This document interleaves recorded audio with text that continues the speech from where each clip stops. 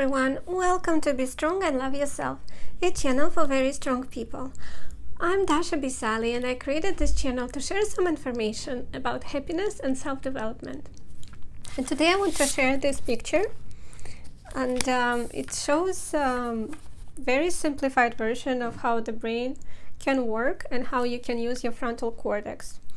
And after I show this picture, I will talk about using this information. On this picture, you have two options.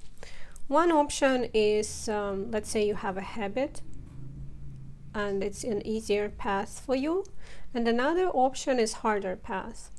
So as an example, let's say you want to develop a habit of reading a book every day, but instead of that, you're just watching TV shows. So why are you doing that, even though you want to have a good habit with more desirable outcome? So these neurons, this connection is established and you don't think too much about it. Your frontal cortex is not involved. You just do it because you have a habit, because these connections are stronger than this, for example. And you have more inputs between these neurons. And this is extremely simplified version of how it works. But again, the easier path has more inputs. The connection is stronger. That's why your brain usually goes with this option. But if you use your frontal cortex, it gives the strength to this connection. For example, if you have motivation and meaning to do something, and it all goes from frontal cortex, your thinking part, analytical part, your frontal cortex adds the strength, and then it activates this neuron instead of this, and it also inhibits this neuron. And dopamine, neuromodulator, is like a fuel for the right thing. So you can use dopamine, your motivation, to activate this neuron that will lead you to a more desirable outcome and inactivate this neuron, this connection. And if you do it for a while, then this connection becomes stronger and this one becomes weaker. And this is how you can develop a new habit, but you do need to involve your frontal cortex to do the harder path. Frontal cortex does it, and dopamine is a fuel for this action. So as you can see, your frontal cortex can help you to develop new good habits, and you can use motivation, which is coming from dopamine, to create this habit. And I've been talking about dopamine in my previous videos, so you can check them out on my channel. But I also wanted to mention that I noticed that for me, it's easier to help myself when I train my attention. And when I do that, for me, it's easier to involve my frontal cortex in making decisions. And you can train your attention in different ways. One of the easiest one is to pay attention to your breath.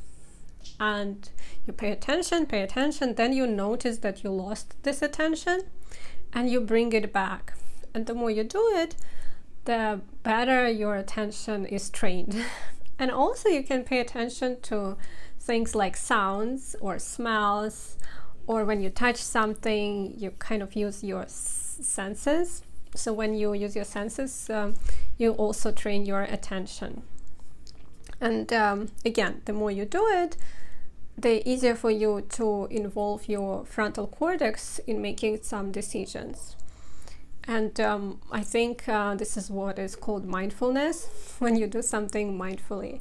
Of course, we don't need to do everything mindfully, but some actions we don't want to spend too much thinking on. And if I go and take a shower and brush my teeth and do some routine, it actually helps to have this strong connection between your neurons when you don't have to use your frontal cortex. If we were thinking about everything, it would be too much for our brain. So this automatic actions, they are actually very helpful. It doesn't mean that we need to change everything and think about everything all the time. But again, if you want to create a new habit, I think it's very useful to know that you need to use your frontal cortex and your dopamine system in order to do that. And I hope it was helpful, and hope that when you know some details about brain, it can help you to stay on the right path. If you want to know more about it from really smart person, I recommend you to watch lectures from Stanford University by Professor Robert Sapolsky. And I just shared some tiny part of ideas that he shares, and of course I cannot even compare myself to such a brilliant person as Robert Sapolsky. So if you really want to know the science and what's going on in your brain, then I recommend you to watch his lectures, and I have the link in the description box. But I will keep learning new things and sharing some ideas with you. My purpose of my channel is to find something that you can use in everyday life and that can help you to understand yourself. And I'm sharing things that helped me. So it's not science. I'm not a professor, obviously, but I'm just sharing things that if they helped me, I hope that they will help someone else. So if you want to keep learning with me, please subscribe to my channel and share my videos with others. And thank you so much for watching. Please be strong and love yourself. Love wins, always.